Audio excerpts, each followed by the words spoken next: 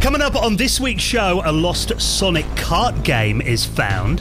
A Nintendo Wii that fits in your pocket. And we chat to Intellivision veteran Dave Warhol.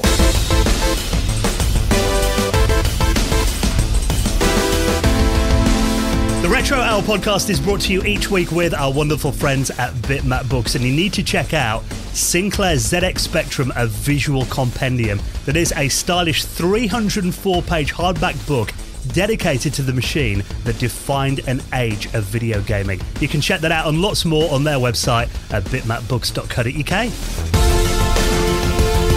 Hello and welcome to the Retro Hour podcast, episode number 275, your weekly dose of retro gaming and technology news with me, Dan Wood. Me, Ravi Abbott. And me, Joe Fox. And a very warm welcome to this week's show where we reminisce about classic video games, the systems that we grew up playing, and take you behind the scenes and talk to the people who made it all happen. And that is what we do each week on this podcast. We bring you a special guest. Now, recently, I know you did a little bit of a redesign on our website, Ravi, and now if you go onto our homepage at theretrohour.com, you have a little scroll back. You can see pretty much a never-ending timeline of like 275 podcasts. I was looking through the other day, my God, we've had some legends on this show. People like Nolan Bushnell, one of the founders of the video games industry, Tom Kalinske, the former president of Sega of America, Al Alcorn, who made Pong. We've had some of our favourite YouTubers, we've had people that wrote for magazines. Really, we try and bring you a full overview of all the people that came together to make this wonderful medium that is video games. It's mental, and it's mad to think that we're going to be hitting 3D. We're going to be hitting 300. The Retro Hour in 3D. We're going 3D, guys. We're going 3D. We're going to be hitting 300, and that's just going to be absolutely insane. Like, that list is going to get longer. We've kind of shot ourselves in the foot, though, with 300, because we've had really big guests for episode 100 and 200. And even though we're 25 away, we're panicking about it now, aren't we? We were talking about it yesterday. Like, we need somebody big for number 300. I'm going to try and get someone big, but, it could just be the bloke from down the road who plays video games. The milkman. Yeah. I had a chat with the milkman, and he's into Atari, so we've got him on. Yeah, so if anyone lives in, Beverly Hills and you live next door to, maybe, if Brad Pitt's into video games or something and you can get him on, please do give us a shout. This week, though, we are going to continue bringing you fantastic guests. Now, I'm hoping that I don't sound too sleepy on this week's interview, because it's another one that we had to do at a really weird time of day. I ended up doing this one solo because Ravi was going to join me at midnight, but you ended up falling asleep. I woke up. You've just dropped a minute there, man. I woke up with 2 missed calls at 5 a.m. Like, what's going? Oh, Jesus! Yeah, and I set this interview up as well. It's with Dave Warhol.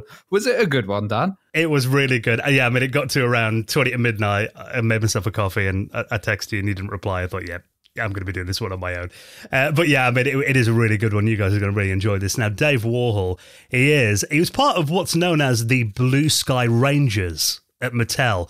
And they were kind of the original, I think it was about 5 of them, who were the guys and main developers on the Intellivision. Now, obviously, we had Don Daglow on the show about a year ago, didn't we? Yeah. We kind of got the first part of the story, and he worked with Don. He actually went to college with Don, and then Don hired him at Mattel, and he made so many classic games there as well, including the futuristic chess game Mind Strike. He worked on that, a game called Thin Ice. That had a really interesting history, because that was kind of a port of a Data East arcade game that was originally called Disco Number 1 that was very politically incorrect, so they had to make that a bit more family friendly.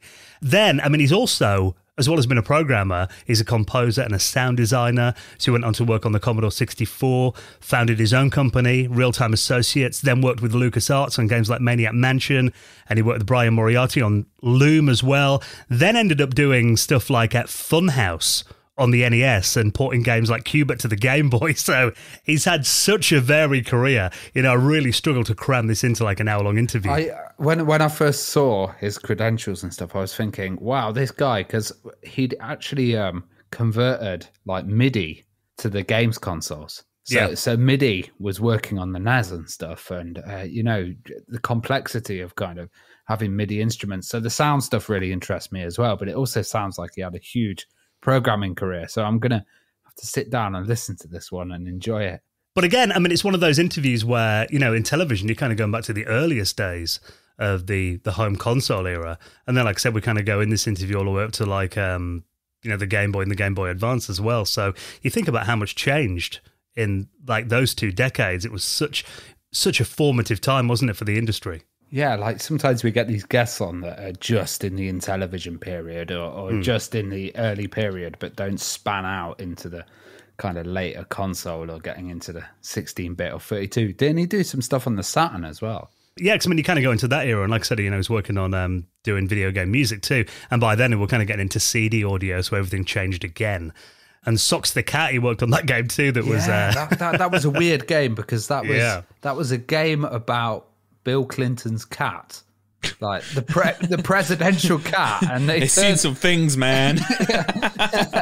And they turned it into a kind of like a full game, but then it wasn't released. And I think it was made in like obviously the 90s around the Clinton period, and then it ended up coming out in 2018, didn't it? And it was it a NES title? Yeah, Super Nintendo, I believe that was on. But yeah, like you said, again, just so many really interesting stories, and being able to talk to him about Loom, because you know the fact that he worked with Brian Moriarty on Loom, and that game, the audio is so important in that game, isn't it? You've played Loom before. Oh yeah, and it's a tough game, but that whole audio kind of interface, and yeah. So there's so much in this interview. You're really going to enjoy it. Our special guest, Dave Warhol, coming up on the Retro Hour podcast in around 20 minutes from now.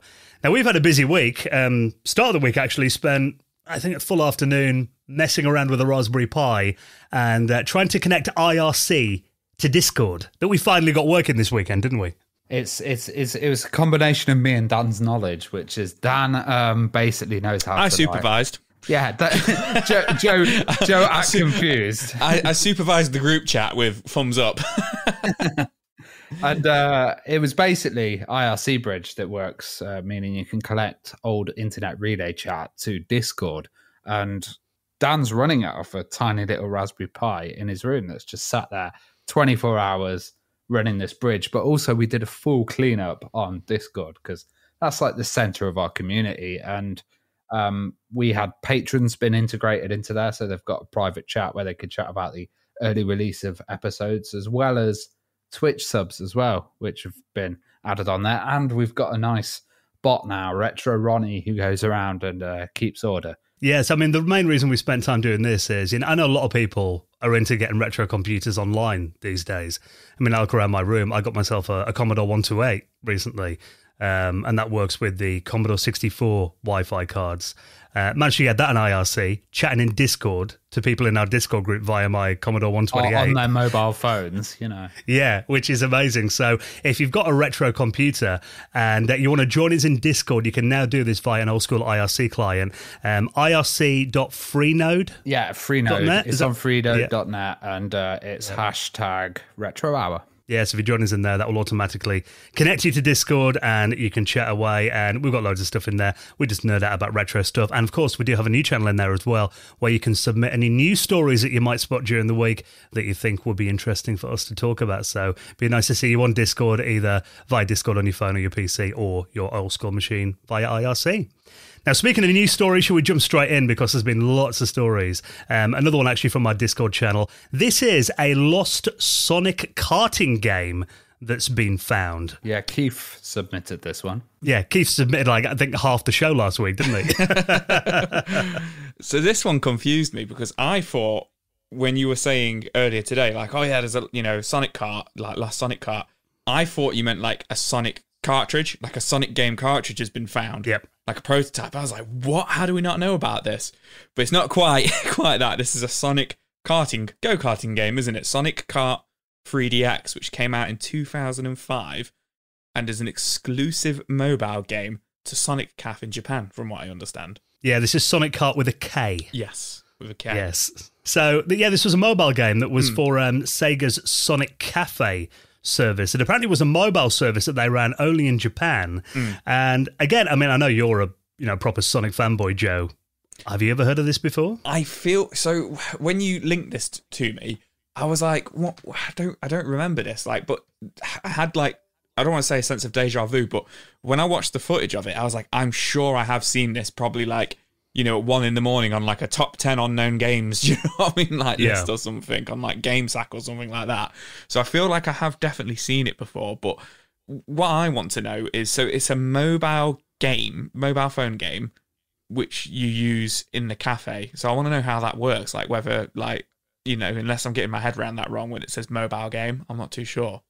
I think it's that was the name of the gaming service. Oh, so yeah, it would be like a service that you'd sign up for monthly. Oh, okay. Like Xbox Live or something. Yeah.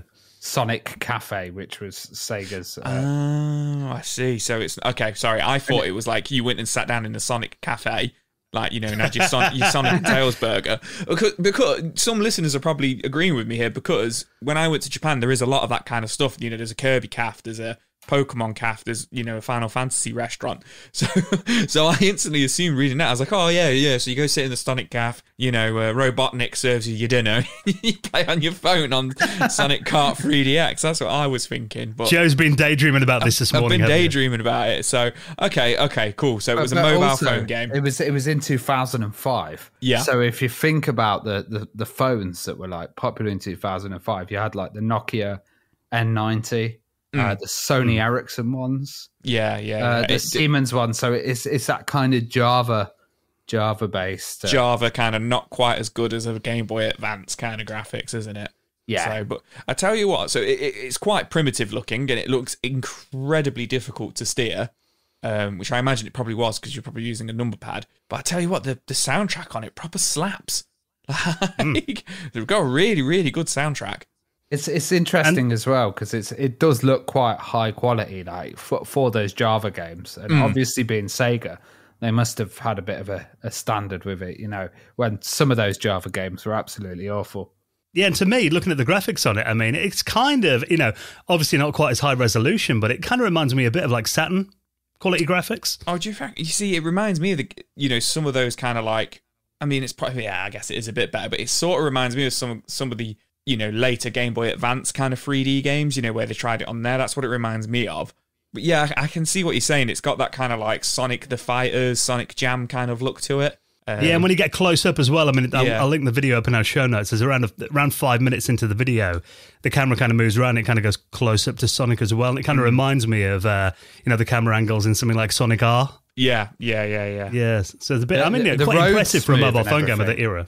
I think Sonic, the 3D model of Sonic's a bit rubbish, but the actual road and like the background and surface all seems to run quite well. But I guess this is also played in an emulator. Like we haven't seen it played on a phone, and I think it would probably be dependent on your phone's processor. Well. About 5 frames per second potentially on your phone or something.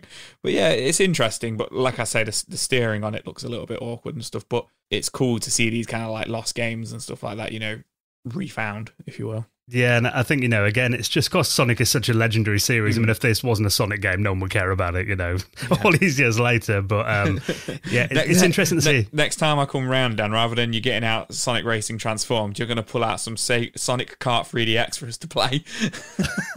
And it'll be the best day of your life. Well, next time you do come round, Joe, you can put your Wii in your pocket because, have you heard about this? This is a pocket-sized Nintendo Wii. Now, this is an article on Hackaday, and, Hackaday is one of our favourite websites. This is a website where they just show really cool projects, homebrew stuff that people have done. And someone has actually done this. They've transformed the Nintendo Wii into... essentially something that looks like a Nintendo DS. Yeah, so I saw this. So this has been done by a guy called Stoned Edge, a YouTuber who's made this. And now, apparently this has been, in the making for the best part of a year he's been making this. So essentially started out as him 3D printing what is essentially a Game Boy Advance SP kind of shell. Yeah. Which is kind of like the precursor to the DS. That square kind of look. That square kind of look, yeah. Because the Wii, I mean, I'm not a technical guy, but the Wii's PCB is quite condensed anyway, apparently. And then essentially got it in this 3D printed Game Boy Advance SP. And it looks smooth, man. It looks really, really good. But what I kind of spotted on it, obviously, is that he's emulating on it. He's emulating the GameCube on it as well, which, obviously because the Wii could play GameCube games, which I thought was really interesting. So I thought this was quite up Ravi's Ravi Street, to be honest, with the emulation and stuff. Yeah, so this has been done before, but it's been done in an Altoids tin. I don't know if you know what Altoids are. They're like sweets, aren't they? Mints like in America. Mints, yeah. And hackers always put stuff in Altoids tins, but this one's been done really nicely. Like, it's actually a thing called Wii trimming, and they've worked out. We've covered this before, but this is a more complete kind of beautiful version of it. They've worked out that you can trim absolutely everything off the board.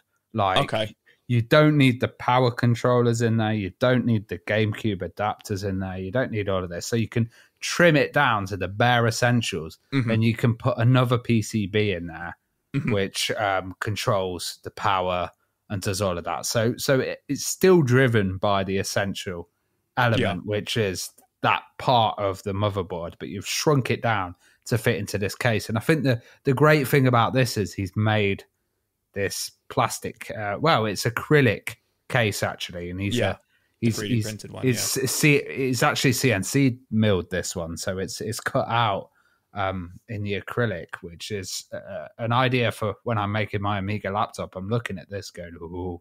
it really reminds me of that late 90s like Game Boy Pocket look, when they all had the crystal clear, clam the frosted look, the frosted shells, like that. Like, it really reminds me of that. So it's got that real kind of 90s nostalgic look. Because he's got it sandblasted as well, so the acrylic's actually been sandblasted to achieve that kind of frosting. So he's proper put some effort into this, and the screen's quite nice as well, and just the interface for the buttons looks really good, and he's got little kind of speaker bays in there. What makes me laugh is while he's playing it, I watched the video and he's playing it. He's not playing too well on Mario Kart while he's like narrating, and he's like, "Oh, I'm no gamer," and I'm just like, "What?" He's a hardware guy, Joe. Yeah, I guess he's a hardware guy, and he's done it as like a pet project kind of thing.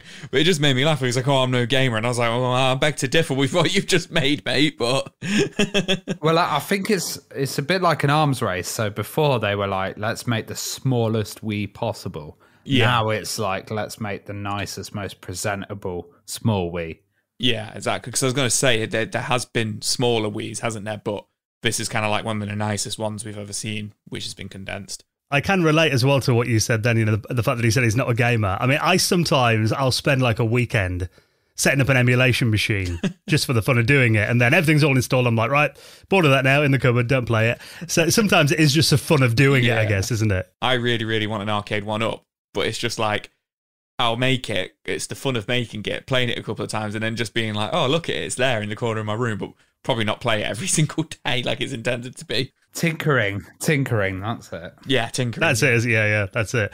But this as well, I mean, it's cool. You can put all the Wii and GameCube CD images, the ISO files on an SD card in here as well. So, I mean, you think of the entire library of the Wii and the GameCube together on a little handheld. I mean, God, that's a lot of games that you can take around in your pocket. Although, can you actually play motion games on this? I don't think you can. I wasn't going to bring it up, but I can't imagine you can play motion games on it because of... I don't think... he hasn't got the infrared sensor in there. He's not got the infrared sensor on it, and obviously no Wiimotes. Can you imagine like taking it on the train? If it did work, you take it on like a train or a plane or something, and you all kind of like sitting around, gathering around that tiny little like 4-inch screen with your Wii remotes, trying to play like Wii Sports or something. Standing in the aisle trying to do bowling. Yeah. I can imagine. See, that could get you fit on the way to work. You're on the bus, you put your Wii Fit board down in the aisle. He's missing a trick here, I think. Playing the boxing. So, yeah, I mean, we love anything like this, really creative ways of using our systems. So, we'll link that up if you want to read more about it. And everything else we talk about in our show notes at theretrohour.com. Now, something that's been trending all over, I've seen loads of my favourite YouTubers covering this device over the last week. I know Modern Vintage Gaming did a video on it. Adam Koralik did one as well. This is a device called the Retro Tink, which is a device that they say could be the ultimate retro system upscaler. Now, what is an upscaler, first of all, Ravi? Upscaler, I'm going to get this totally wrong, but I guess it upscales the images. What it does is it kind of improves your image and does lots of fancy things to get it in the best resolution possible. So I think this device is going to be really good for Joe. especially with the inputs, because we know Joe was just using composite before. This one displays component and composite, like in the has it got an RF port though? I think it has. Joe's on RF. Oh, brilliant! There we go. Yeah, it's got S-Video as well, RGB and SCART, so you can have all of them inputted, which I think is really useful. And it's just plug and play straight away. There's no setting up or anything like that. Comparing it, like MVG did a fantastic video comparing it to the other devices. It's not the best, but it's got some nice features. So it's $275, that is, at the moment. So it's still a bit pricey, but if you think if you had all your different retro systems, you could use them on this if you had some kind of fancy switching device. I know Dan bought one the other day, didn't you? So you could have all your composite inputs and then switch through them. Yeah, mine's just a cheapy one that I use on a CRT monitor. But I guess the reason you want something like this is to use it with your modern TV because, old school consoles haven't got an HDMI.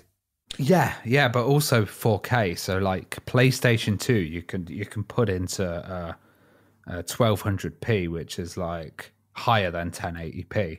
And what it does is this RetroTink, it's amazingly fast at switching between inputs. So like when you're playing one game and then the mode switches into another one. Sometimes it's really slow. Yeah. Like if you're using one of these other upscalers and you're going from a cutscene and then suddenly it goes into loading the game and it's a different resolution. So that switch is incredibly fast on this. But also interlace signal, which was, when you had like 720p and then you've got 1080p and 1080i. I is the interlace signal, and the kind of display of the interlace signal is beautiful on this. Like I've not seen anything look as nice as that. Like the Amiga did these high resolution interlace modes as well, and this thing, it just looks stunning. And usually you get a bit of flicker with that interlace as well. This really reduces the flicker, so it's got this kind of motion detection, which means areas without motion and stuff aren't flickering as hard, and that kind of old interlace signal really gets cleaned up. And then if you're upscaling it just looks really beautiful. So it's quite a nice device. I'd like to see more on it and stuff. There is a lot of videos, but similar units would probably be the FrameMeister, and that's really expensive and getting rare now and requires tons of setting up.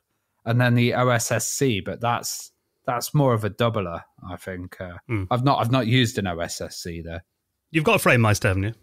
Yeah, and you need to change it from Japanese, download profiles, put them in an SD, load individual. It's a nightmare, mate. This just plug and play looks great. That's what I need, plug and play, yeah.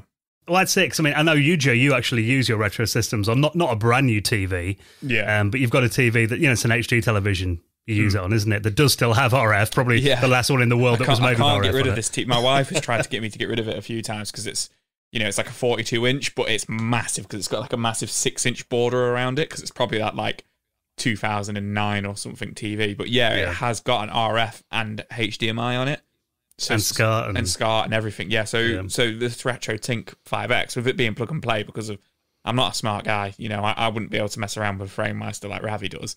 This would be perfect for me, but obviously $275 is just taking that hit, isn't it?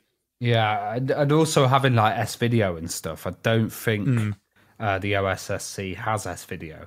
And that, as time goes on, that is becoming more of an issue because, I'll be honest, I prefer playing my retro systems on my little 14-inch CRT in my office, because that's kind of how I remember them. But I know that's not a solution that everyone can use or, has access to. And, if I want to sometimes play one of my old school machines in the living room, at the moment I can't because my TV, I've got a Sony 65-inch TV that came out about 2 years ago. Yeah, 4K. It's only got HDMI. I'll bring my Mega Drive around with the RF. Where do I plug this in, Dan? Yeah. That's the thing, because it's only got HDMI inputs on it. I think it does have a composite input still. It hasn't got SCART on there. But then I did try getting a cheapy composite to HDMI adapter off eBay for about £5 or something to plug in I think it might have been the Mega Drive, actually. I took that in there one day, and yeah, the game was probably around on screen about 5 seconds after I'd done something on the controller. It was like playing. Wasn't very playable. MVG was playing like Gran Turismo on the PlayStation 2, Gran Turismo 2, I think, and it just looked mind blowing. Like, just absolutely beautiful, upscaled. Yeah. Yeah, so I mean, it's not for everyone. There are us purists, like me, that prefer, the CRT kind of look. But I think if you are going to play your classic machines on a modern display, this is going to make them look the best they possibly can. Like I said, so many different inputs as well: composite, component, S-video, RGB, SCART as well. So it's pretty much any retro system is going to plug into this and look nice on your modern telly. So nice little solution, I think that. Now, something else that we spotted this week. Maybe you're planning on making your own Sonic game. And it turns out that apparently Sega are giving you the green light to do this. Now, we've covered, obviously, lots of kind of Sega fan projects over the years, and we've always said that Sega are generally pretty lenient in letting their fans get away with this. But now it looks like there is actually a semi-official statement. This is by Katie Minikitty, who doesn't sound much of a business lady by her Twitter handle, I must admit. But she is actually, she works for Sega. She's Sega of America's Associate Social Media and Influencer Manager. And she said it's all right. Yeah, so she's put, "Hey Sonic fans, I appreciate you're all reaching out with concerns over fan games and monetization. Is that how you say it? Monetization. There we go. So as long as no profit is involved, there is usually no issue with y'all using our Blue Boy to hone your own art and dev skills." I butchered that then. But then she's put, "For legal reasons, I can't promise all content is okay." So like you say, it's sort of like a green light and sort of isn't it? Yeah. So it's like, we're not going to go mad like Nintendo do over every single asset. Like if you're not repackaging this stuff and selling it, then and we're not going to go actively on the hunt to kind of take projects down unless they're making money, which is fair dues. I think it's still very. It's not an official one, she's saying y'all. So hey, y'all. It's pretty casual, but it's nice to know that they're aware of it and that they're on the fan side, because like you said, Sonic Mania, that came from a fan project with Christian Whitehead, and that's one of the biggest successes they've had recently. So. Yeah, absolutely. What I do like is, she then kind of goes on again in the thread. We can handle the outliers case by case when we notice them, but our goal isn't to strive everything. But then she points out, can we, not use use this feed as a way to kind of like snitch on people? Don't use this in court. Yeah, kind of thing. So please do not use this thread to call out any specific groups or people. We are all learning here and appreciate how. So that does make me laugh that obviously some people have probably then messaged off the back of it and gone, "Oh, have you seen this one now?" And now we've talked about it on here. There's 1.2 thousand people have hearted the tweet on Twitter, so it is out there now. And again, I mean, it does kind of prove, the difference between, the two companies that were always compared, Nintendo and Sega, even though these days, I mean, they're very different. But, the fact that Nintendo are instantly cease and desist on pretty much all fan projects. But then, I mean, recently we've covered quite a few, Nintendo kind of fan remakes. And I don't want to jinx things or anything, but it feels like, there might be coming round to them a bit more. We've talked about a few recently that are still on, aren't they? Can you still upload YouTube videos with Nintendo footage? Or do they get taken down straight away? I haven't chanced it, but I give it a go. None of us have checked in a while. Yeah, but I mean, there's been these fan projects we've talked about, a few of them over the last couple of months. I was going to say, there's a few we've spoke about, and at the time of us speaking about them or releasing the episodes, they're still there, which is unlike Nintendo. So they're just writing a list from the Retro Hour, and they're going to go and attack them all. Joe will get called up in court as a witness. What? What have I done? Only downloaded it once. You've been playing Super Mario 64 in your browser, Joe. Have I? You're going down, son. I am. But there is, I mean, if you look at the comments as well on this Nintendo Life article, they do point out there's a guy in here called Enter Username who says, he's actually pointing out here that Sega are not always as lenient as they're making out here. You remember they did take down the Streets of Rage fan remake about 2011. Obviously, that was a decade ago now. But that was one project they did, do a cease and desist on that. After years of development on that project, they took it down. Yeah, but I think, because Streets of Rage 4 was kind of in planning and development for so long, I think that might be, they were like, well, we are bringing out maybe assets that they think are worth it, Yeah, because it was, because Streets of Rage 4 was kind of like, on paper for 20 years, if that, do you know what I mean? They were kind of like on about releasing one. So that's the only thing I can think of, because of the IP was actually like, yeah, we are going to release this at some point, and it's not as big as Sonic. With Sonic, it's such a big household kind of name. Like, they don't mind anybody kind of using him, to have a play around and stuff like that. Whereas with Streets of Rage, maybe they don't want people to think like, oh, this is an official release. Do you know what I mean? Or associate it. And she only talks about Sonic in the tweet, doesn't she? Yeah. She doesn't mention any other Sega franchises. Yeah, exactly. So, yeah. And it kind of feels like, that the fans are really the ones that have made Sonic more relevant, especially, like I said, with Sonic Mania. Mm-hmm. More than Sega have done with any titles in the last 10 years at least. Yeah, absolutely, yeah. So, we're still hoping for that new great Sonic game off the back of the movies, though. That's got to happen, so fingers crossed. Now, this will excite you, Joe. We talked about this game quite a bit on this show, but now, for your Nintendo Switch, Zombies Ate My Neighbors, and actually another game. Were you a fan of Ghoul Patrol back in the day? I'm not big on Ghoul Patrol. Right. Ghoul Patrol, there we go. I'm not big on Ghoul Patrol, to be perfectly honest. So Ghoul Patrol is like the unofficial sequel to Zombies Ate My Neighbors. Yeah. Which is interesting that, they're both on there. They're both Lucasfilm, LucasArts games, from the SNES generation, or 16-bit generation. But Ghoul Patrol only came out on the SNES, and then Zombie Ate My Neighbors came out on the Mega Drive and the SNES. So it's cool that they actually are putting them together as kind of like the Zombie Ate My Neighbors pack. But yeah, this is coming out for the Switch on the 29th of June, which I am really excited about, because Zombies Ate My Neighbors is probably in my top 5 Mega Drive games, probably in my top 10, maybe top 20 games of all time. It is one of my favourite couch co-op games.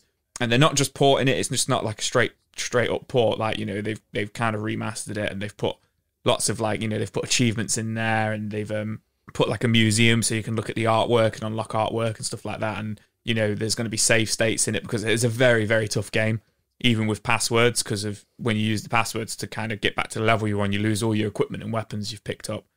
So I think that's definitely needed, because really, as a veteran player of Zombies Ate My Neighbors, there's 55 levels, and I can usually only get to about level 20 before I'm done, like dead kind of thing. And then you use your password and you start with nothing.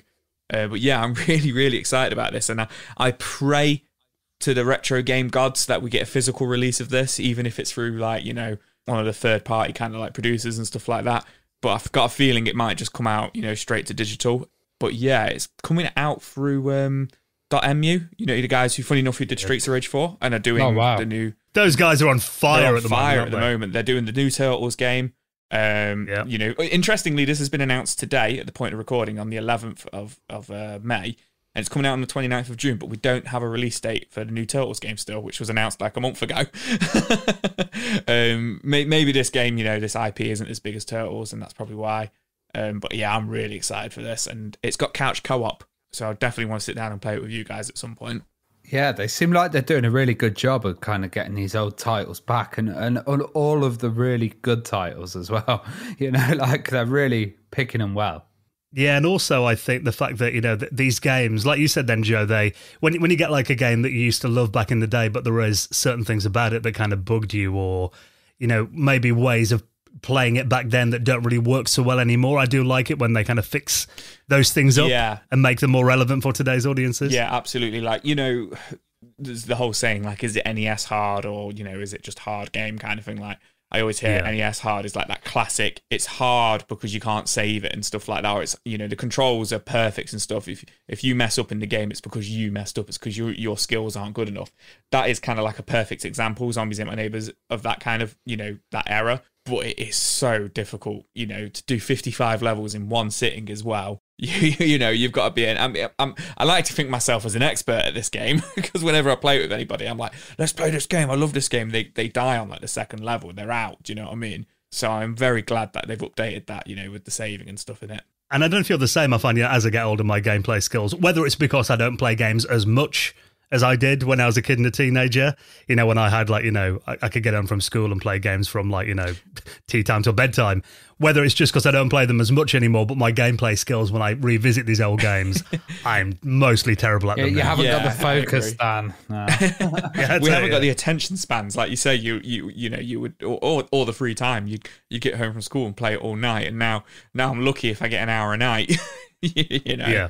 So yeah, looking forward to seeing how good we all are at this when it comes out on the 29th. Yeah, fingers crossed it's got some kind of save or rewind function. They are quite handy when I play these old games. Cheats. Yeah, the cheats still in there. Can we look them up? Now, last week on the show, we set something up that actually we've had a really nice response to. And it's actually quite heartwarming to see as well, because we asked you to tell us about your favourite local retro video game shop. Now, the reason we did this is because I know you guys have been out retro gaming, shopping again, and you just realised how nice it is to actually walk into a shop that's dedicated to a hobby and being able to look at the games on the shelf and meet like-minded people, and a space where you can go and check out these systems and often get some really good deals on them as well. So not that we're saying we can do this single-handedly, but anything that we can do to help keep retro gaming shops alive after what's been, a terrible year for all of the retail sector. We thought it would be nice if we can do our bit, because, there is nothing quite like going into a retro gaming shop and just picking up games, is there? No, and the new generation of kids and stuff, they need to experience this. They need to know the fun of going into a retro store, finding a bargain, and, just being able to see some of the older items, but being able to go into a physical place and have the excitement of buying games. VHS shops have gone. Like, we've got record shops, luckily. And it's good to have these retro gaming stores still. So we started a kind of campaign, and you guys can contact us on the website or tweet us and send us your kind of retro stores and the ones that you've been experiencing. And we had David Weller contact us, and he's told us about this store called Item Drop, which is in Seaton, Devon, and it's run by a husband and wife team. And he said they sell lots of retro games consoles as well as modern games and lots of gaming merch. They don't open on weekends though, and I've got some photos of this, so we can have a little look at this place. It looks really cool, actually. I don't know if there's many stores in Devon or around that area. What stores in general, or retro stores? I don't know. Maybe it's just ice cream stores. Yeah, just ice cream shops. Yeah, man, this looks really cool.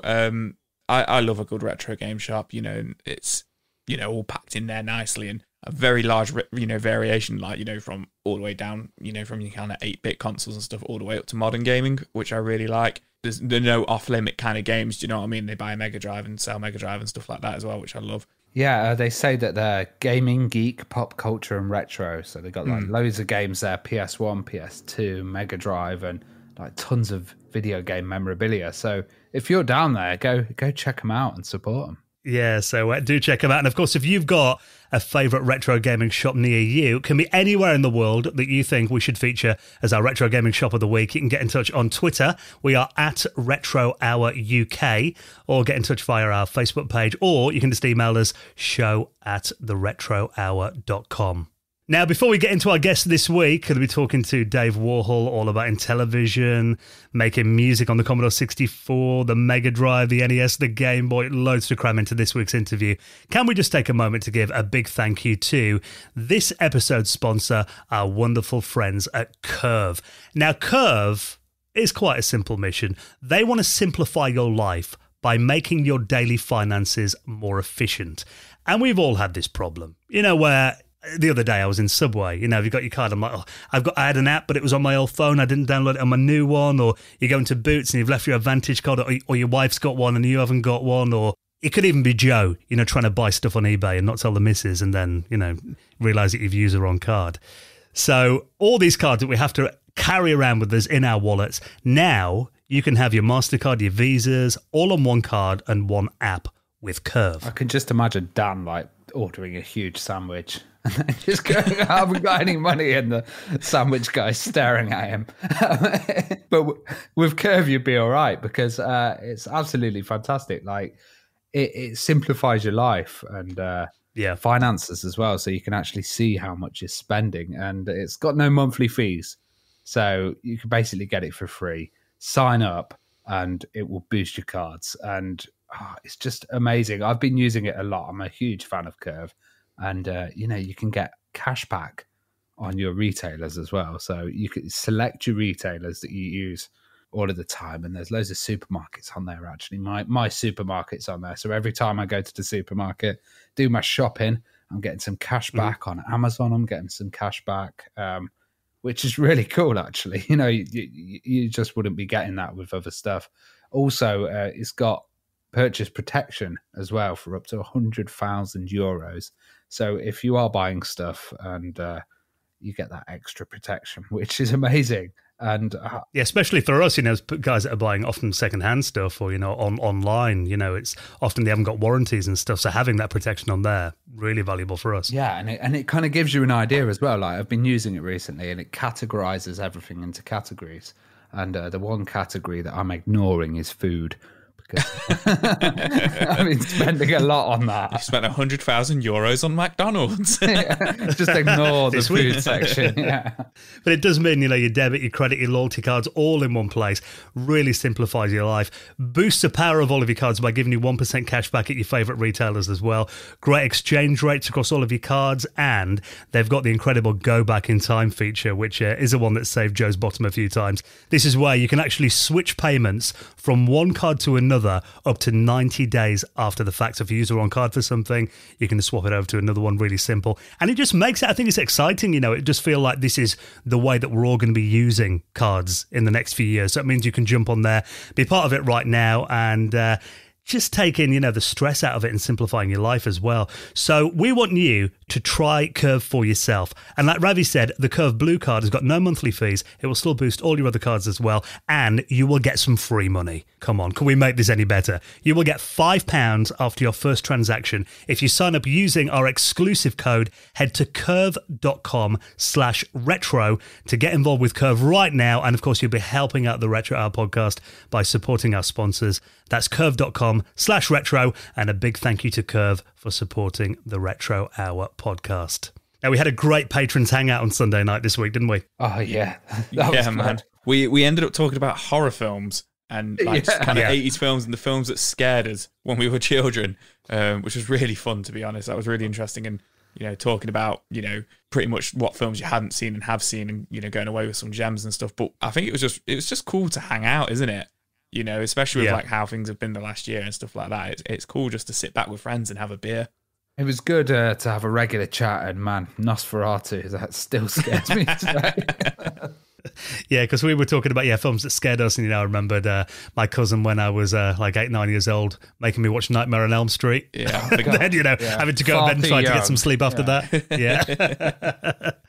Yes, I mean that's the kind of thing we do. We hang out once a month. It's a bit like. It's like a virtual users group, isn't it? Yeah, so we all get together. We've got a great regular group of people. And, some new faces that joined us for the most recent one as well, which was fantastic. And we all just get together for a couple of hours once a month and just nerd out and help each other out as well. Sometimes, we get suggestions on bits of hardware. I was, talking to the guys about my new Commodore 128 that I mentioned before that's got a bit of a display problem. I got some advice on them that I'm going to, follow up and hopefully get it looking perfect now. So it is great to have that community there. And of course, if you do back us on Patreon, you can join us for the next one, and you will also get 11 episodes that you can unlock of our second podcast, the Retro Hour After Hours. Now, this is where anything kind of goes on the After Hours podcast. Yeah, it's unedited. We talk about the past, nostalgia, and mad tales of the past. Yeah, it's just absolutely fantastic. But yeah, now most recent one, we take a trip back to the year 2000. So if you want to relive, the PlayStation 2 coming out, talking about, peer-to-peer sharing, the websites, Nokia mobile phones, all kinds of stuff that we talk about an hour and a half long, actually. So you can unlock those. You get the regular podcast early, you get it ad-free, and also you get a mention in the most prestigious high score table in the world of retro gaming, of course, the Retro Hour Hall of Fame. And this week, a massive shout to our latest patrons. Hi to Boar's Head Tavern BBS, Duncan Beresford, Darren Coles, Simon Pilgrim, and Richard Benjamin Kay, who all made donations into the running of the show. We really appreciate your continued support. Thank you so much. And if you'd like to join them, you'll find the link on our website at theretrohour.com. Right, next, we're going to be talking to a true veteran of the video games industry, going all the way back to his days at Mattel, working on the Intellivision, right through the 80s and 90s. Our special guest next is Dave Warhol, and he's coming up on the Retro Hour podcast.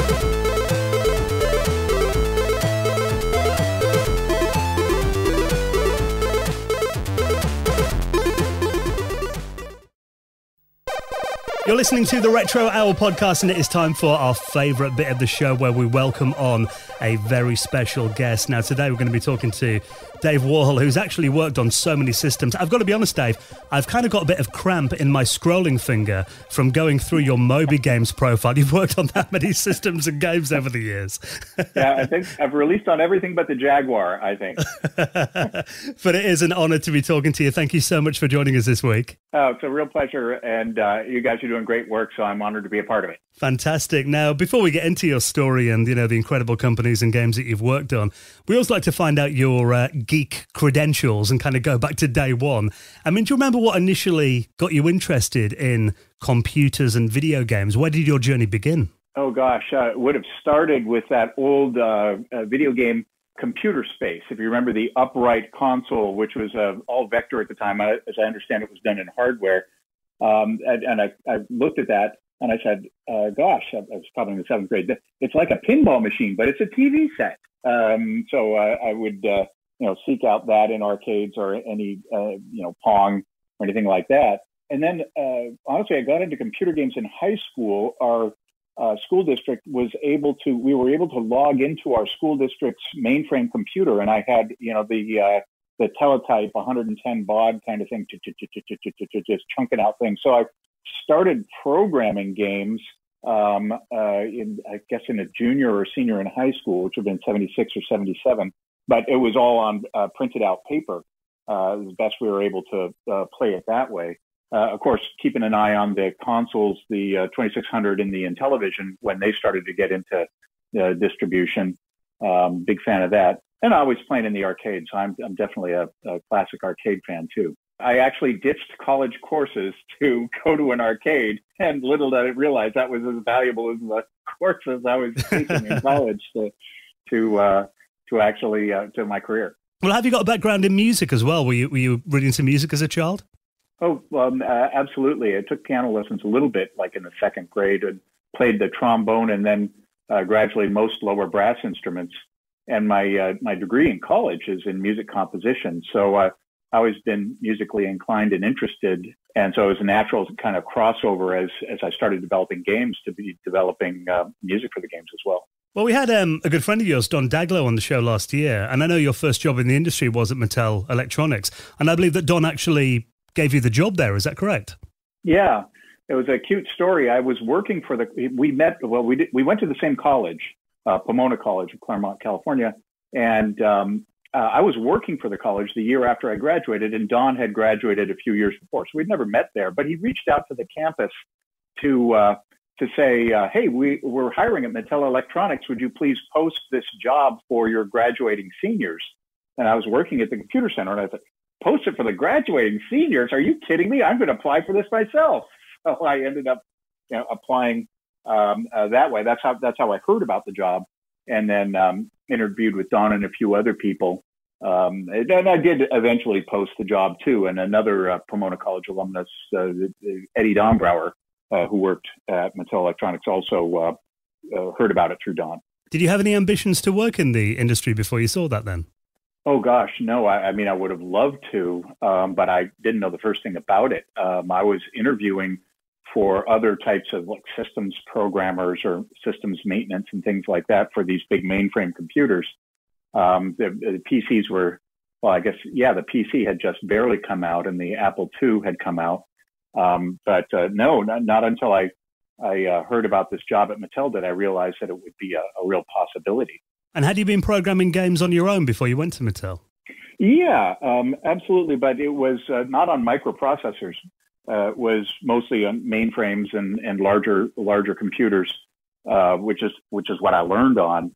I remember when I got the job at Mattel, I passed all their qualifications and all that, and I was thinking to myself, gosh, I have no idea how this is done. How do you even write a letter or make a number on the screen? How is that even done? And I just kind of told myself, well, if people can do it, I can figure it out too. So it was really an open-mindedness of getting exposed to the architecture. So I hadn't done any microprocessor programming for games until I got the job at Mattel. You know, that process of learning the hardware, I find quite interesting as well. When you were hired, was it kind of like an internal course they gave you, or were you just kind of dropped in the deep end, like, with a manual, learn this? That was pretty much it. It was, here's the manual, here's a development system that you had to share with 4 or 5 other people. And they had a little test program that they called Killer Tomatoes, which was the cheesiest movie of all time. And it was simply a running man running around on the screen, and when it touched an object, the man changed color. The idea was, well, take this little framework of a program and just start messing around with it to get yourself familiar with the program. And I spent a couple of weeks, and then I had an idea for a game that I wanted to do. So as I was training myself how to use the system, I started programming up this game, and little by little it came together. And so about 4 or 5 weeks into my training at Mattel, I wrote up a memo that said, hey, I'd like to propose doing this game as one of the games. And it got approved. And that was Mind Strike, which is my first game. It's kind of a real-time, kind of a Stratego game, but played in real time. So yeah, my training project turned out to be my actual first game.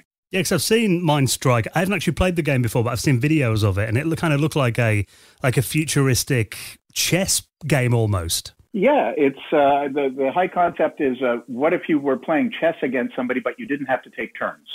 What if your pawns moved really quickly and your queen and your rooks moved slowly? So I might be able to, make a lot of small moves while you're making one big important move.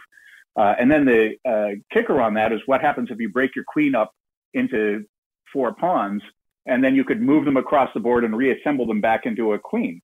So the balance of the game is that while you're moving very powerful pieces that are more or less difficult to defeat, if you want to get anywhere, you got to break them up into vulnerable pieces and then reconnect them on the other side of the board. So influenced by Stratego for sure, and also checkers and chess. I guess it's got the simplicity of checkers, where the pieces all move the same way.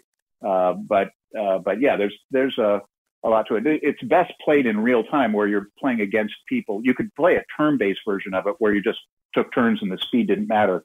But the real fun part was when you were playing in real time against an opponent.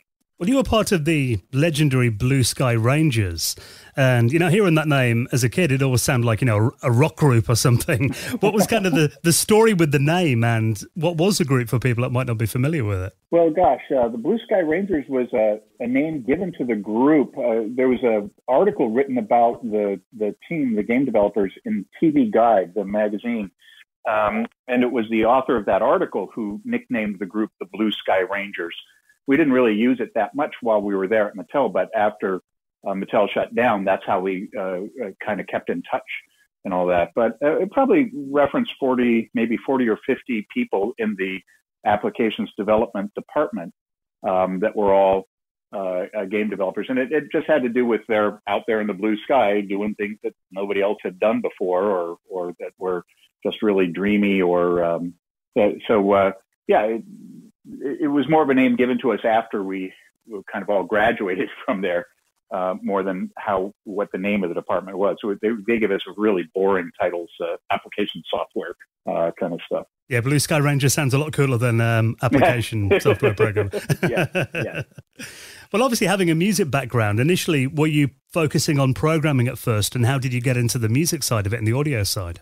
Well, I was hired as a game programmer, a game designer and game programmer. So I was coding games, but because of my background and interest in music, the Intellivision specifically had a pretty good sound chip, but really bad support for it. It took a lot of ROM space or a program space just to play something like do-do-do-dee-do-dee. Was very inefficient. We were counting every byte that we used back in those days when a game was 4K or 8K. You just couldn't put in a bunch of music. Yeah, I think even on my first project, I developed a way to code music so that it would only take 1 byte per note instead of 5 bytes per note. and that allowed me to start putting in a lot more music and sounds in games. And then people would tap me to do the sounds for other games. So while I was at Mattel, a handful of games, did music or sounds more than music on maybe a dozen or so. Yes, I mean, how big were the Intellivision carts? Were they like, what, 4K? 4K, yeah. The original ones were 4K. And then maybe if you were lucky, you got 8K. And I think Mindstrike might have been 8K or 12K because it had a computer player built into it. Yeah, they were all very limited. But the Intellivision had a bunch of routines built into it. It had an operating system, believe it or not. So a lot of the stuff that was reusable between games was built into the console. So as long as you used those routines, you were able to maximize the 8K that you had, because maybe there was another 4K, 2K or 4K in the operating system. I was thinking of working on those really limited platforms by today's standards probably really taught, really strict programming efficiency and really making the most of every byte. I mean, a mouse cursor is probably 100 times the size of an Intellivision cart today. Exactly. There's a ratio that I kind of coined, which had to do with what's the ROM size compared to how many hours of gameplay are you supposed to get out of a game. If you think about it, if you're supposed to get 20 hours of gameplay out of a 8K cartridge, that means each minute is like 4.5 bytes. I forget what the math is. But then as you start getting into your Commodore 64, or you start getting into N64, larger games, you might have 128K instead of just 4K. You're still expected to get about 20 hours out of it. So if you think about the ratio, that means that there's more ROM space per minute of gameplay. And then when you start getting onto CDs and DVDs, you've got 4 gigabytes. Okay, I played it for 20 hours, but that's about 2.3 meg every minute instead of maybe 4.5 bytes. So if you kind of go back, it meant that those bytes were really important for how much time you spent playing the game. Yeah, that's an interesting formula. And I know you worked on a game called Thin Ice as well, and I was reading the background on that game. And I know Mattel had like a deal with Data East where they could use some of their arcade titles. And I read that Thin Ice was originally a game that wouldn't be considered very politically correct today, called Disco Number 1. I mean, do you kind of know the background on that and what happened there? Yeah. We did have a Data East license. We did Lock and Chase, which was Data East, and then also had Disco Number 1. We had the Disco Number 1 machine on the floor, but I don't think Mattel, being family friendly, wanted to use the game mechanic, but they did not want to use that topic. And I think it was Keith Robinson, the really an Intellivision charismatic founder. He's the guy who really kept the Blue Sky Rangers. He passed a few years back. I think it was his idea to make it be the penguin that was skating around the seals instead of the dancer going around the dance floor. And then Julie Hoshizaki was tapped to program it. And I did the music and sounds, but then famously, that's the first soundtrack that I asked my friend George Sanger to write a ditty for. And that was his first foray into video game music. And I know you and Connie Goldman developed one of the most famous Intellivision games, the medieval fantasy game Thunder Castle. And I know that had quite a long development cycle. What was kind of the story there, and what was working on that game like? Well, it's very gracious of you to say that that's one of the most prestigious, or whatever your term was. Thanks, but I don't look at it that way. I would like Deadly Discs. That's my go-to when I think of these. Right. Well, Connie, a profound artist, and she was programming the game. She was doing all the graphics and all the programming, but because she was doing both, it was slowing her down in the release cycle.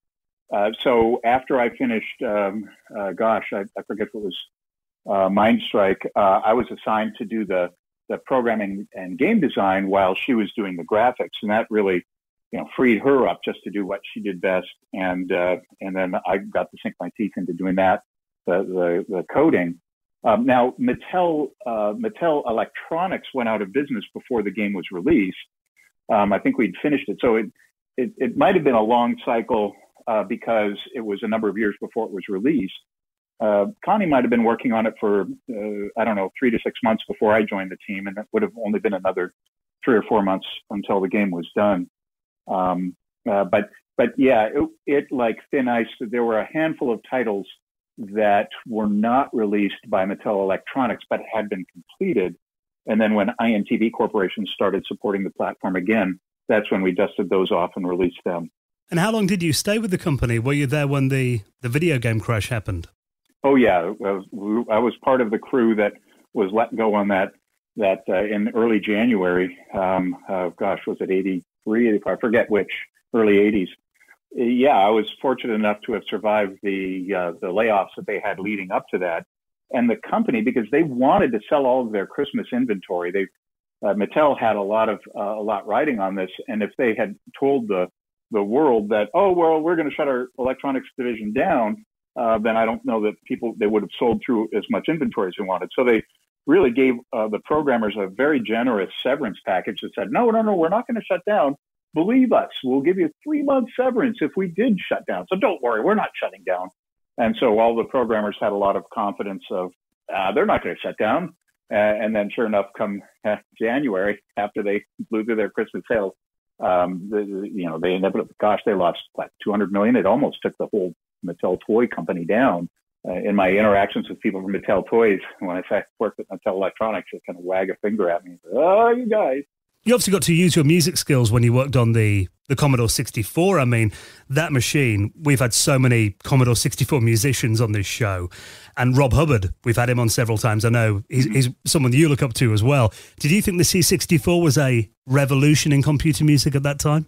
Oh, absolutely. The Intellivision had 3 square waves, and that was it. And then the C64 had the ability to change the wave shape as well. And then it had ADSR, it had envelopes, volume envelopes that you could program. And then it even had a sweep filter where you could distort the sound even further. So there was so much more to play with on the C64.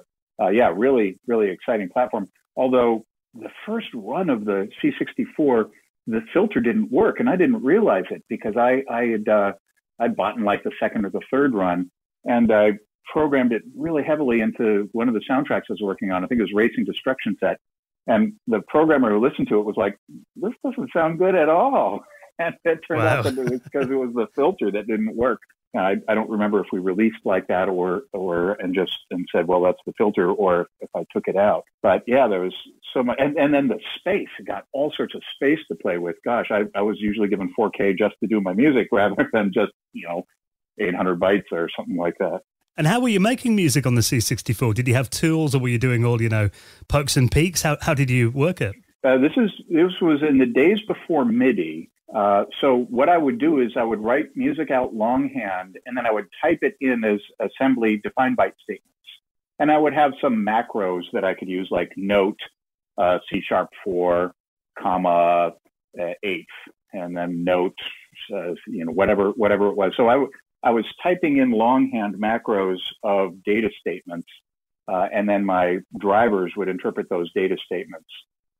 Sometimes I would modify the driver around the piece just to be memory efficient. If I knew the piece was only going to be in a 4-octave range or something like that, I might change the driver so that it would take less space to keep the music going, things like that. But it was just using an assembler and typing it in longhand.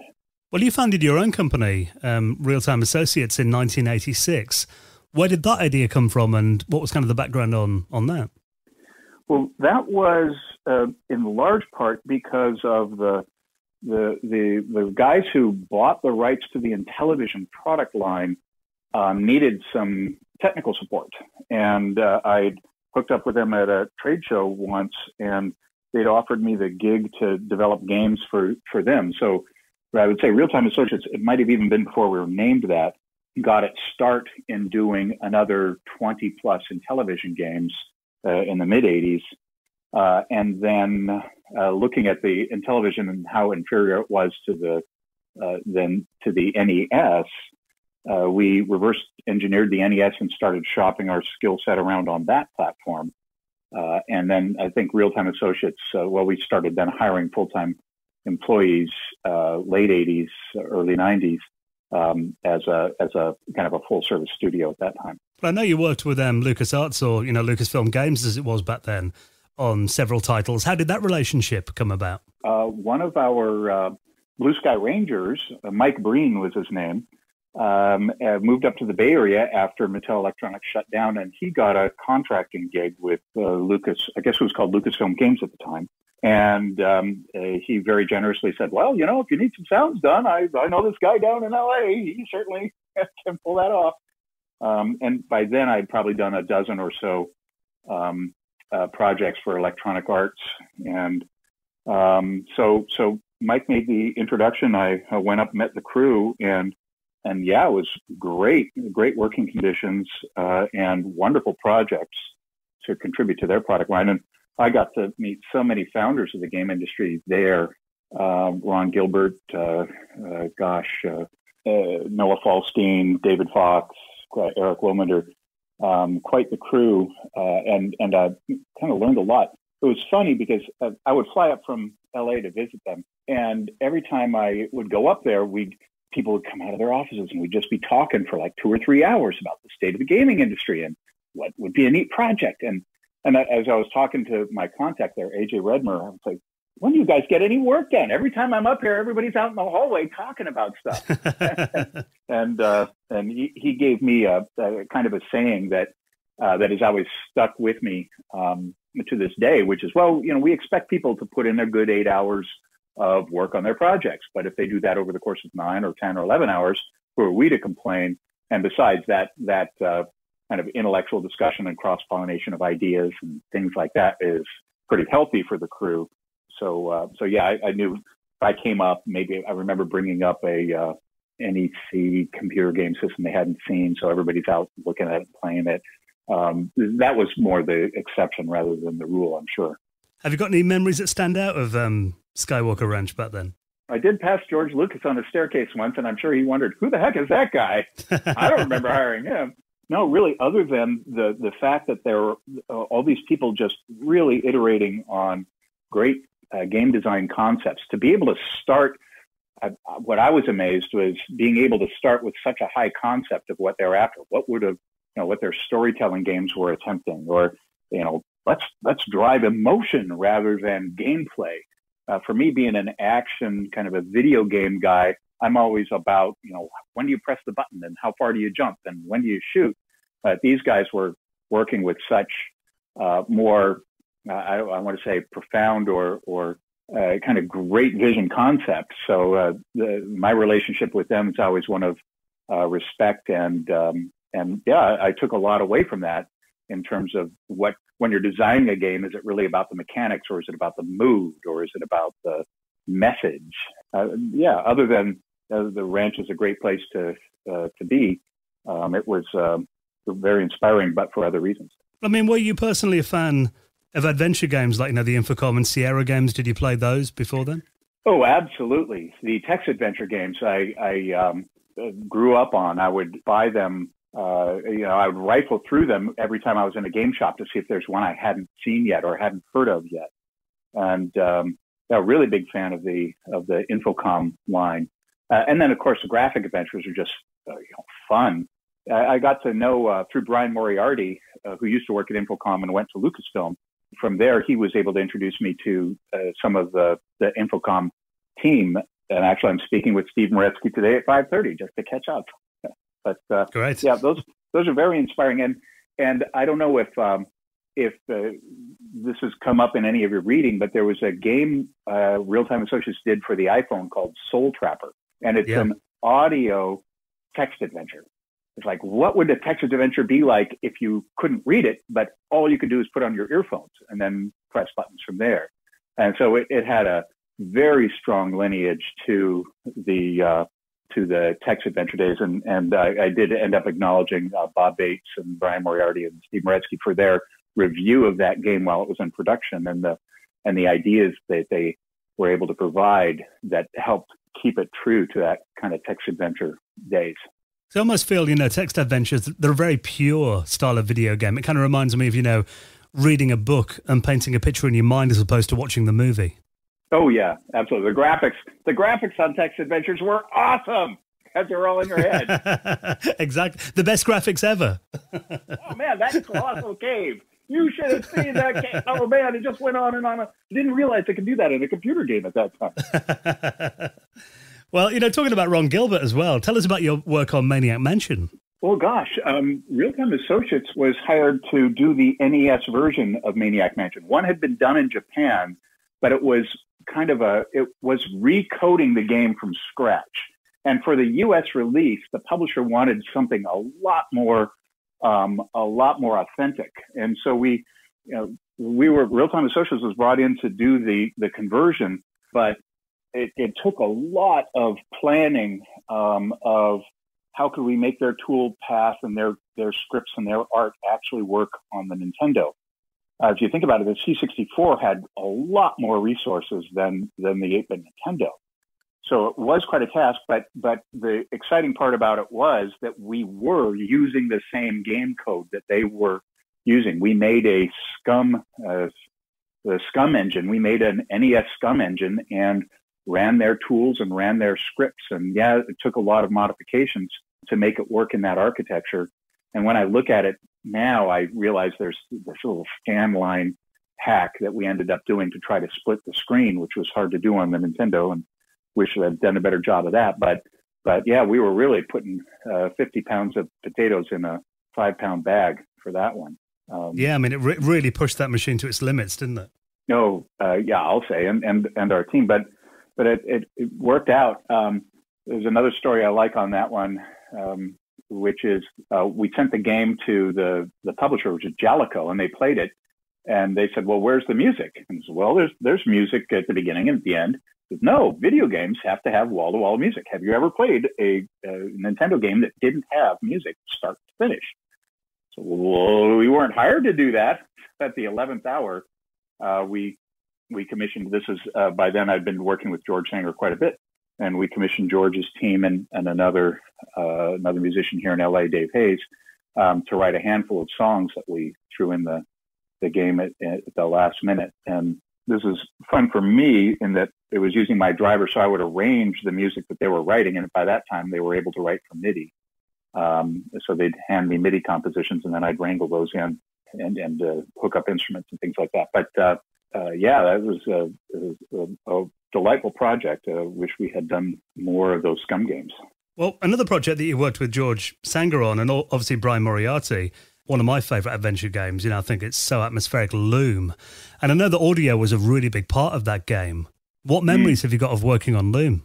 Well, let's see. I remember being asked to do the music for it, but there was a lot of music to do. And at that time, I was working on a bunch of projects. So for the first time, I really got an audio team together, which George ended up doing, I think, all of the high-end arrangements for the MT32, if that's what it was called. And then Dave Hayes, the musician friend here in LA, ended up doing a lot of the PC arrangements, and I might have done the middle ones myself, I forget. But yeah, a game that featured music that heavily, we were really under the microscope to make sure that everything sounded as good as it possibly could. And working with Brian, a real delight. I'm one of the guys who tried to talk Brian out of using the music from Swan Lake and using original music instead of the stuff from Swan Lake. And he was like, "Yeah, no, we're using this one." He made the right call there, I think. Oh yeah, I absolutely want to say it's like, gosh, well, he loves 2001: A Space Odyssey, so I'll use that reference where Stanley Kubrick had all his classical music in his rough cuts, and the composer for the film was saying, "Hey, I've got a new scene. I've got more music. You want to hear it?" And he was like, "Yeah." And the studio was forcing him down the throat. "Look, this guy, he wrote the music for Spartacus. He's going to be great. Come on, use him." And at the end of the day, Kubrick just ended up using the classical music that he had used in his rough cut. So Brian knew exactly what he was doing. There was no change in that one. Yeah, you got to stick to your vision sometimes, haven't you? Oh gosh, I'm like those. There's plenty of stories. Dom Daglow might even have one where a lot of people turned down the game Tetris, right? It was shopped around to 15 or 20 people. So it's one of my less proud moments, I would say, of trying to talk him out of Swan Lake. Well, go back to your work on the NES. Converting MIDI to the NES must have been quite a task. How did you go about solving that? By the time I was doing 8-bit Nintendo stuff, MIDI equipment was just starting to come on the market. And we developed a MIDI pass-through that would allow a keyboard and a sequencer to trigger notes on the Nintendo in real time. So the 8-bit Nintendo became a synthesizer module that you could then do patch changes and note on and note off and anything else you might have been able to do in a limited MIDI synthesizer. So by that time, the music arrangement was really pretty sophisticated. The composer or the arranger could hear their song being performed in real time while they were using the machine. Now, MIDI itself was still too large a data format to put in the final product. So I had some post processors that once we liked the arrangement, I would run the MIDI file through and turn it into much more compressed data statements that would then fit or optimize the space for the platform. But yeah, by then we were using keyboards and sequencers to arrange that stuff. Well, another NES title that you worked on was the license title, The Rocketeer. Did Disney have much say on the theme, and what was it like working on a Disney property? Yeah, they had a lot of say in that. All of the graphics had to go through them. We would have, even monthly reviews. So yeah, it was my first exposure to working with a licensee of that level. I think it worked out eventually it was tougher to get it through Nintendo than it was to get it through Disney because of their licensing standards of, what was acceptable to represent in gameplay and what, or in graphics and what wasn't. So we'd submit and send it to Nintendo, and 2 weeks later they'd say, no, that Bulldog Cafe has a pipe. This massive 40-foot Bulldog is smoking a pipe made out of a water barrel. And it's part of the national landmark of the thing, but they said, no, that's got to go out. So we had a couple of false starts in trying to get the game through their guidelines. Well, I'm not sure how much you know about Funhouse over here in the UK. I know, obviously, it was an American TV program first, but here, as a kid in the late 80s, Funhouse on ITV, when you got home from school, it was an institution. Every kid watched it. And, hearing the name gives us a massive nostalgia hit. And I know you worked on the video game of Funhouse. Were you aware of the UK version and how big it was over here? No, no idea whatsoever. Funhouse was designed by a programmer. The NES Funhouse was designed by a programmer that I used to work with on a lot of the NES conversions. And we had a cool game mechanic that we were shopping around, and I forget how we were introduced. I think it was High Tech Expressions was the publisher, and they might have said, "Hey, can you do a game with Funhouse?" And I said, "Well, I've never seen the TV show, but we've got this game."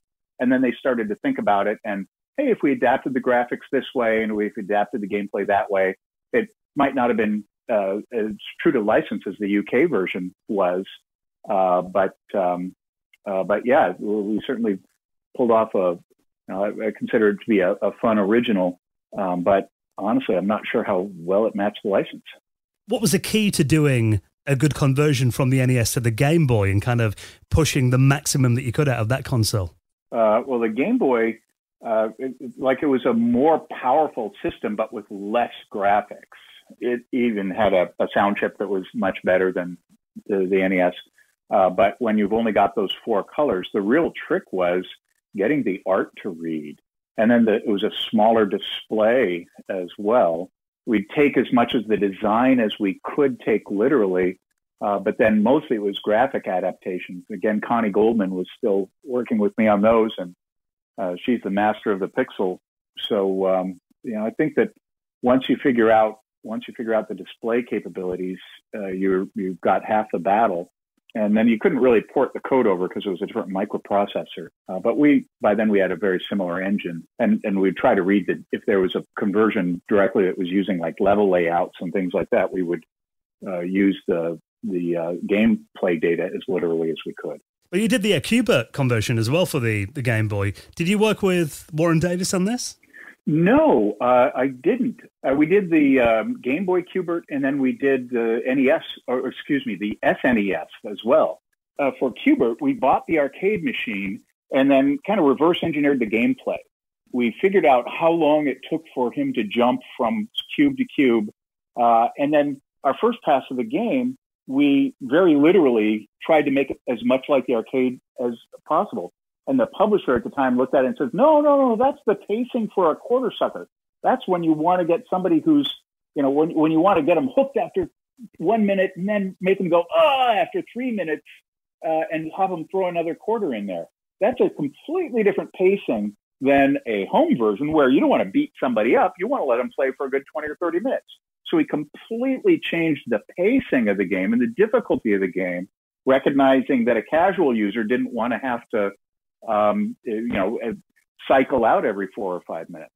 Well, how did you find changing and stepping up Qbert into, Qbert 3, which I know many people consider a much more difficult title than the original? Well, it was a question of what gameplay mechanics could we add while still staying true to the theme of Qbert.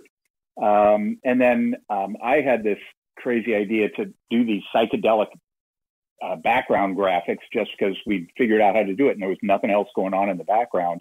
And I'm sure a lot of people just turned them off rather than tried to play with all of these distracting graphics behind it. But no, we were trying to be as true to the original as possible, and then coming up with different shaped boards, of course, which we had done on Qbert for Game Boy. So I think it was still pretty. I would say it's closer to Qbert than it deviated from Qbert. And we had developed an idea for a Qbert adventure, which would have been more of a side-scrolling game, but with the Qbert mechanics, where he was moving through a larger world, predominantly from left to right. We never got to get that one off the ground. So we had ideas for where we could take the franchise, but never got the opportunity to do it. Well, I know you worked on the Sega Genesis, or Mega Drive, as it was known over here, and that is one of my all-time favourite console sound chips, that Yamaha YM2612. How did you find working on that system and the audio on that machine? Well, by then I was producing games more than I was doing the audio for it, and whereas I had written all of my own audio drivers for the previous consoles, that one was such a significant piece of hardware that we've used the Sega supplied tools. So that's the first time when we turned to the tool chain there. And also by that time, I had hired and brought in a composer to work at Real Time Associates for me because I didn't have the time. And honestly, composing music is a really labored task for me. And to find a musician where stuff just comes out fluidly, was a real treat. So Greg Turner was the guy I had who was doing all the music for most of Real Time Associates titles during that era. It was a wonderful, wonderful chip. But by then I had distanced myself a little bit from both the hardware and music generation in the first place. I know you produced Sega Saturn titles as well. What did you think of that system? And did you have much faith in the Saturn when that launched? Oh, yeah, we were 100% behind the Saturn. It was a real honor. We were on the Tiger team, which is one of 6 developers that they had tapped a year before the console was launched to create a game. Boy, we were just, I was really happy with that. The development systems were horrible. The language support was really bad. But hey, I programmed an assembly on Intellivision, so don't tell me that something's really hard to use. So still very powerful. So that I think was probably one of the heights of creativity, both technically and in game design, when we were able to create Bug for that. It was a difficult system to use, and it had 2 processors in it. And for our first game for Bug, the first thing the game did was processor number 1 would turn off processor number 2, and then the entire game was written just on processor 1. We didn't end up using both the chips in that. Were you disappointed with the way that Sega handled the Saturn? I don't think it was their handling it as much as it was the hardware capabilities. And I remember when the PlayStation dev kits first came, I said, okay, let's write the same piece of code on both machines and see which one outperforms, see how they compare. And it was nothing more than a bouncing ball moving around on a screen. And we could get 600 of them on the Saturn, and we could get 1,800 of them on the PlayStation. And by that time, we were so committed to the Saturn, I was like going, holy smokes. This is going to be real tough if we want to make the Saturn look as good as the PlayStation, because it honestly had literally 3 times the GPU and CPU power. Well, obviously, in the early to mid-90s, the audio game world was completely changing when full CD soundtracks came in and video games shifted from being computer-generated music to CD soundtracks. How did you feel about that, the transition?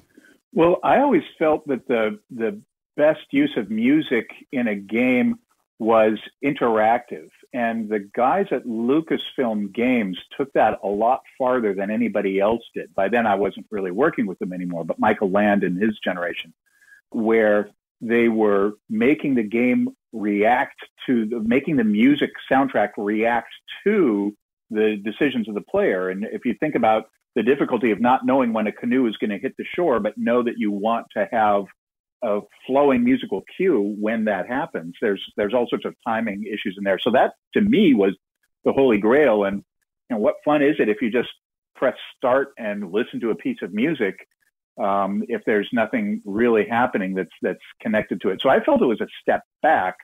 But of course, the audio fidelity meant that you could bring in any musician and any number of synthesizers or an orchestra for that matter.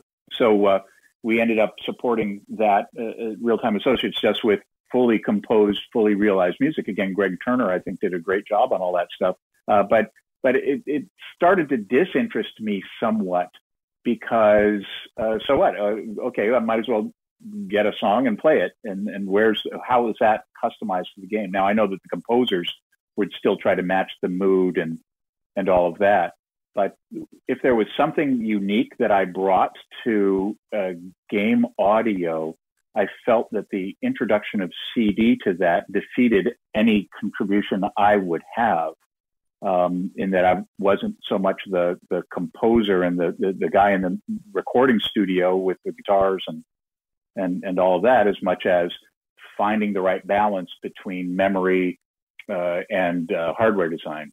Yeah, and I think as a player, it kind of felt like some of the skill of composing music for computer games kind of went there because, if you had an Amiga and an Atari ST, or you had a Super Nintendo and a Mega Drive, there would often be completely different soundtracks, and you knew that the people that were working on those were actually working in the limitations of the audio chips of those machines, and, it felt like it was a bit more of a skill than just putting something on a CD.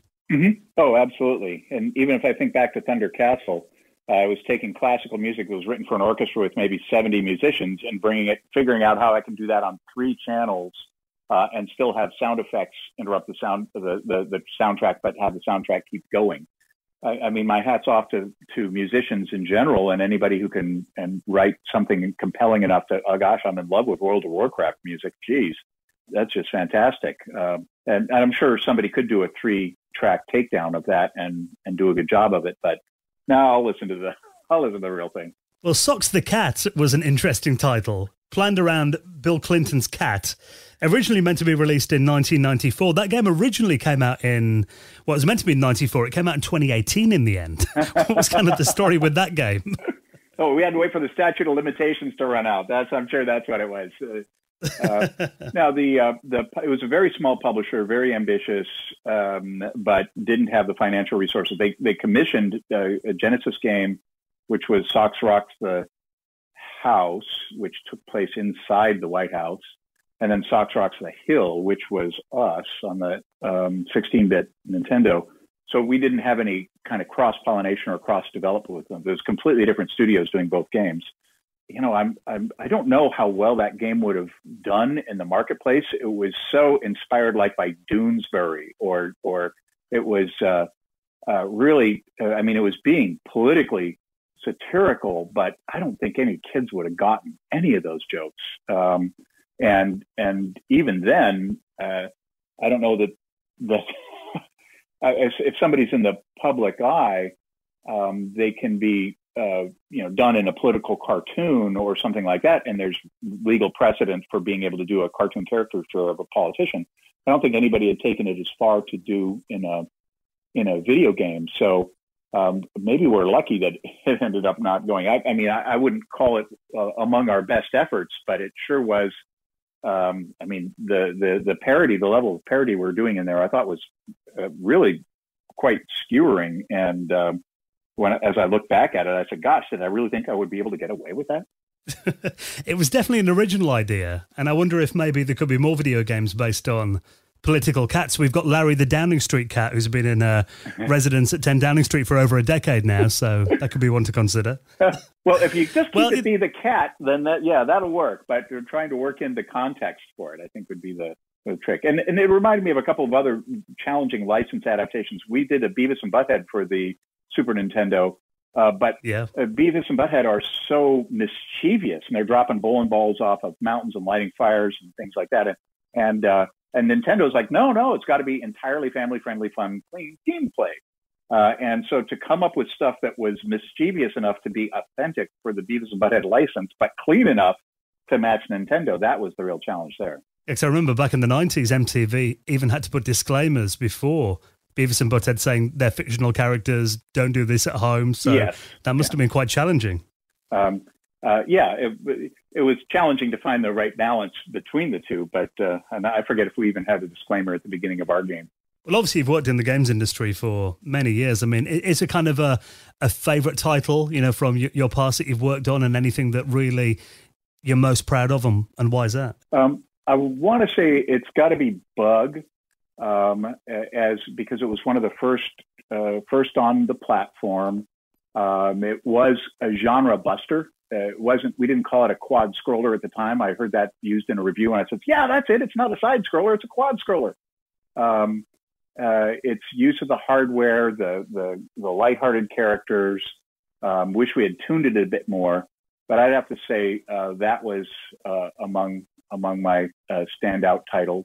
If I was going to point a finger at any of them, some other stuff I've done more recently. I mean, there's been games with political aspirations or kind of nobler aspirations. Remission was a private release game, but it was for kids with cancer to keep them up with their treatment regimen.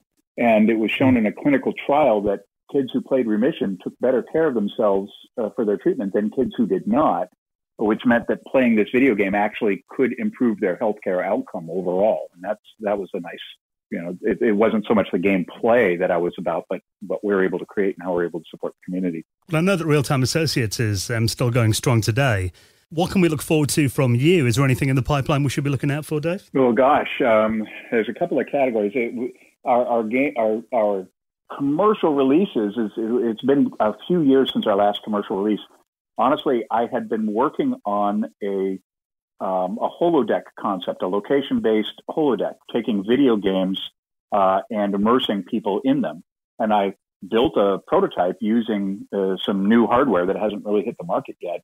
The high concept was, if you had your favorite TV game on a favorite TV, big screen TV, you got a big screen TV in front of you, what would it look like if you poked your head into the TV and then climbed through the TV and were standing in the video game world, and then you had a bunch of your friends come in with you? If you can imagine that, being completely immersed or surrounded in an interactive 3D environment. So we got that working, but the problem with it was that as location-based entertainment, what we required was getting a group of strangers together in a small enclosed space and ask them to interact with one another indoors. So a year and a half ago, what with the pandemic, we had to shelve that concept for a while. So I've been working on that for maybe 4 or 5 years as a location-based video game.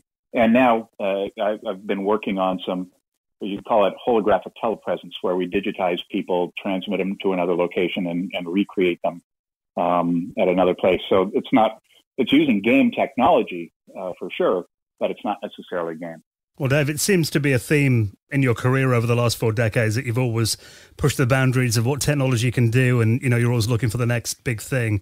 and it's been incredible reminiscing with you over the last hour or so, and we can't wait to see what you do next. So thank you so much for coming on and sharing some of your stories with us. Oh, well, gosh, thanks for, first of all, for the interest and for making this available to the community at large. I'm just always so pleased to hear people who are interested in where this all came from and how it all evolved. So glad to contribute, and thanks for having me on.